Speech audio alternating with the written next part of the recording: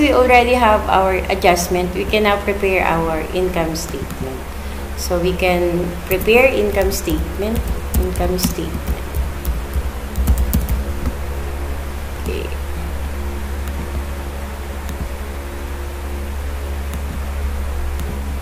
So we have our trial balance, income statement. So we will get the name from the trial balance, which is DIY Hardware, and then the statement of operation.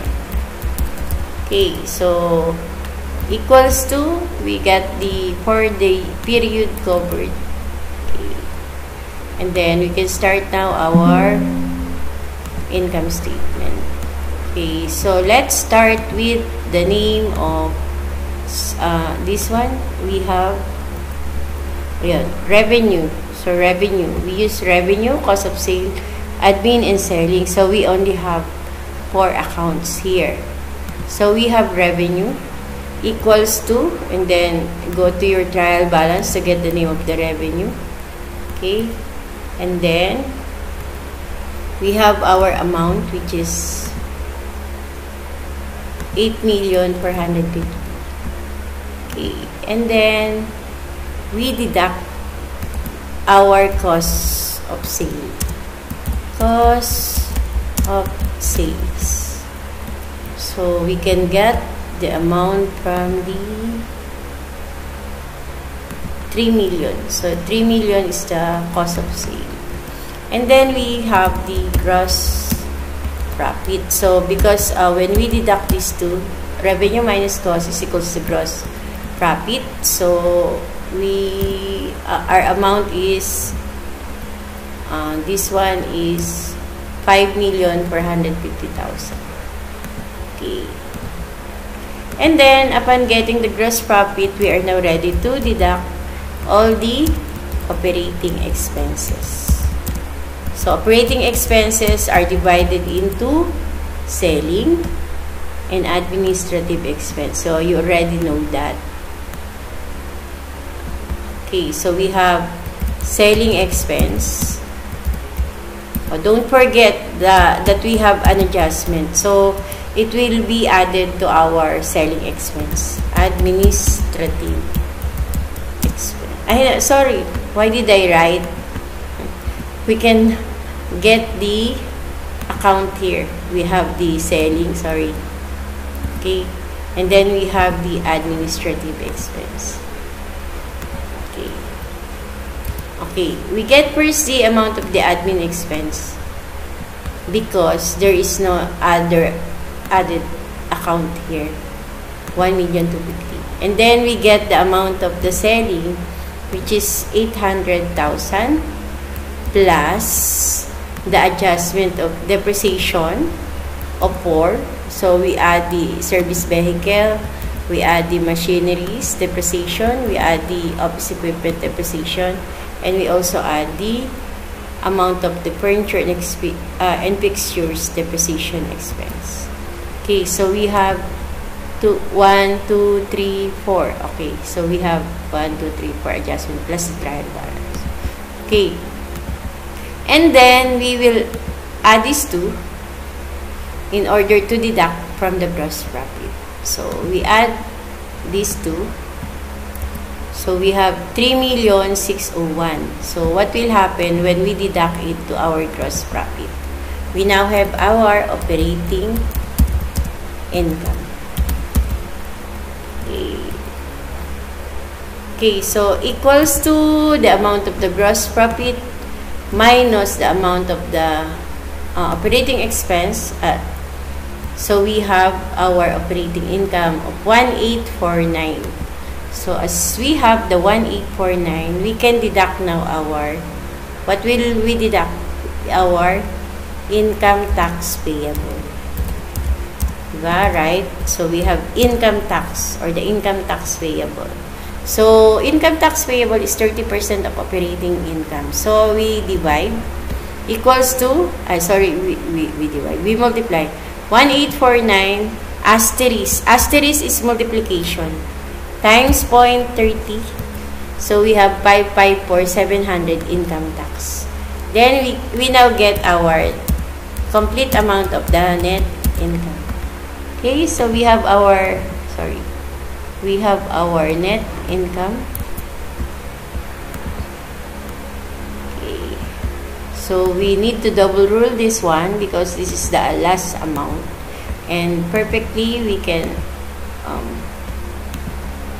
put it like this, and then we have operating income minus the amount, the income tax is equals to 1,294,300.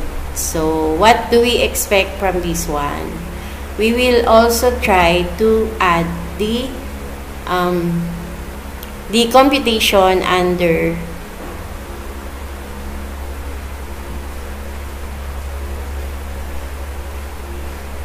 vertical analysis. So vertical analysis is computed with your percentage on the amount, or on the actual amount of the income statement. So we can insert another, this one, maybe this one. I want to insert another account. I mean another row. Okay.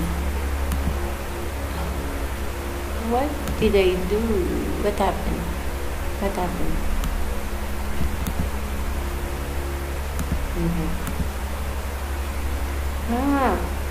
Sorry.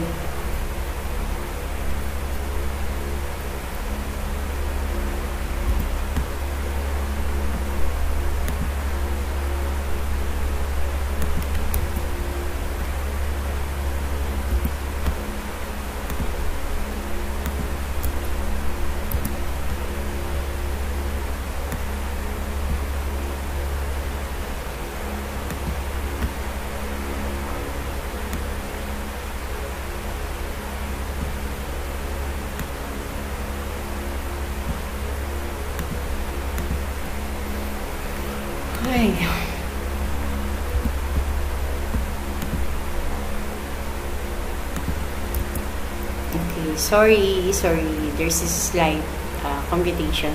So we prepare here as the amount of the statement of operation, so we can produce our vertical analysis. So this is the vertical analysis. So we have the percentage.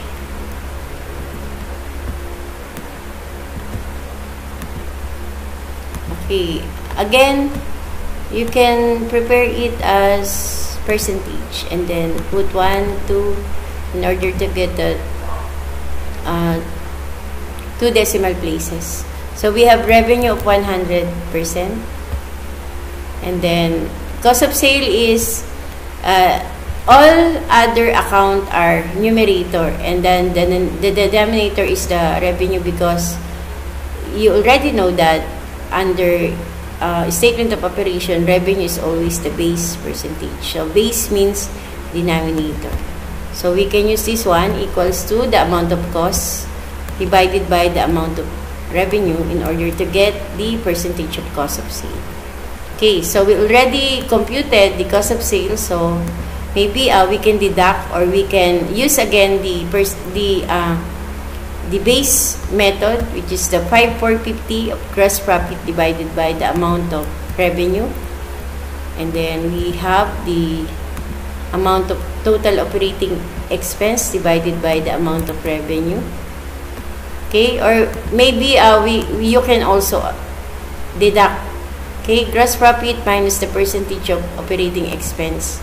Okay, so you can use two process, deduct or use the base percentage subtraction. Okay, and this one we can use income tax divided by the amount of the revenue in order to get the percentage. So we have, okay, and then the last part is, because you already know the operating income and income tax percentage, maybe you can just deduct, or you can use also the base percentage method. So we have 15.32%, which is good, because under the computation of the ratio analysis under net income, we need to have at least 15% minimum in order to raise or in order to know if the business is still in operation, is still good when it comes to operation. So it's good naman. So again, this one is our income statement. So we can put it like this. Sorry.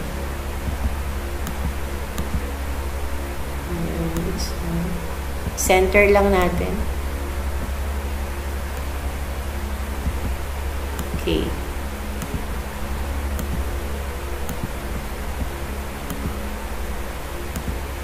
So that's our net income.